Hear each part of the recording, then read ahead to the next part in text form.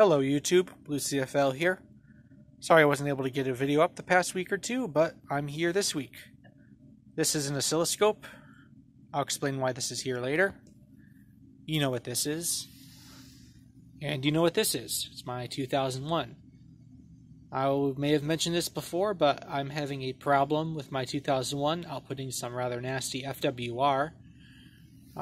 Full wave rectified power. I want it to output filter DC, and I believe it will do that if the capacitors work properly, but this being an old panel, I think the capacitors are getting up in age and not working as well as they did back in the day.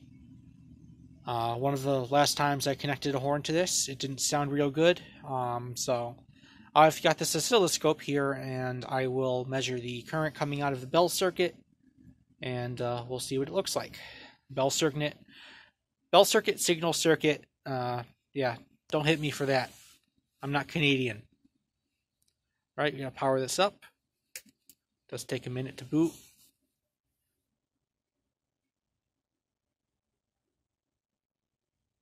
Don't mind the mess in the back. I know I keep saying that. Just got to clean up someday. Alright, we're powered up. See, channel 1 is on. I'm going to hit the run stop button. I get the yellow line going through. I'm going to set this to 10 volt increment. That's where it's at right now. Now if we look there, we're basically getting no voltage through there. It's because the panel is off right now. I'm going to try to reach over here with keeping the camera still and turning on. Alright, panel is on. We are getting approximately negative 22 volts. For those of you who don't know how to read an oscilloscope, this main line horizontally going through is 0 volts, and each of the dotted set of lines is going in increments of, as I have it set here, 10 volts. So that's 0, negative 10, negative 20. I can change that to 5 if I want to fine tune it a little more, but 10's the best spot at the moment, and it actually tells me right here. And there's timing right here, which is set to 8 milliseconds, which we can fine tune that when I put the panel into alarm. So that's the supervision voltage, reverse polarity, obviously. And one of the things, I have the probes connected. And with the probes connected, it gives me an earth fault. You can see the light flashing, the lower light on the main control card all the way on the left. I'm going to put it into alarm. I've got no horns, I just have the light.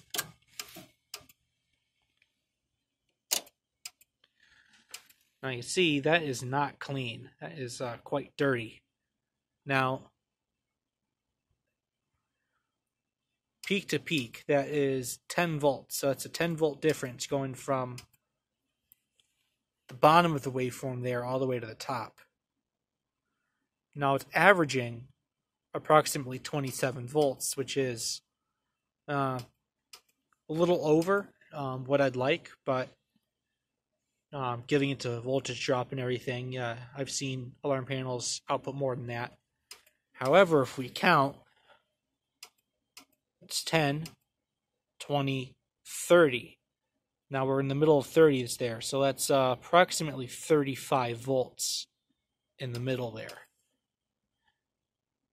So we're averaging at the peak, all the way at the top is 35 volts, and the minimum is maybe 24, so I'm getting between 24 and 35 volts with this FWR right here. I'm not going to go with the exact timing because we kind of know it's 60 hertz. The US power service here. If there's anything else useful I can show on here, I'm not using the other lead. Let's silence this so this doesn't flash.